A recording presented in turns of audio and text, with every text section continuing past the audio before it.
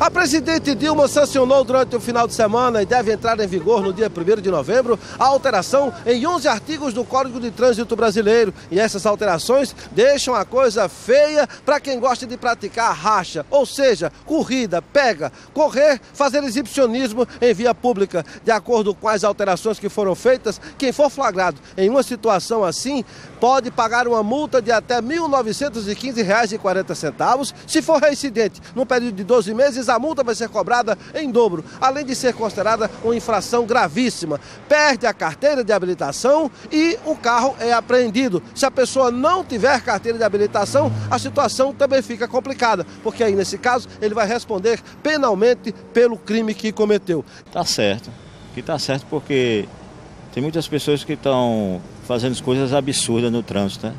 Estão bebendo e não estão vendo o próximo, né? Você já presenciou alguém fazendo racha? Já, várias vezes. Que lugar aqui da cidade? Todo canto. Você acha que essa lei vai inibir?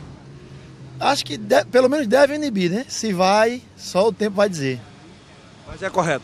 Com certeza. Eu acredito que de agora por diante, as pessoas vão conscientizar mais e saber o tamanho da responsabilidade que é uma habilitação, né?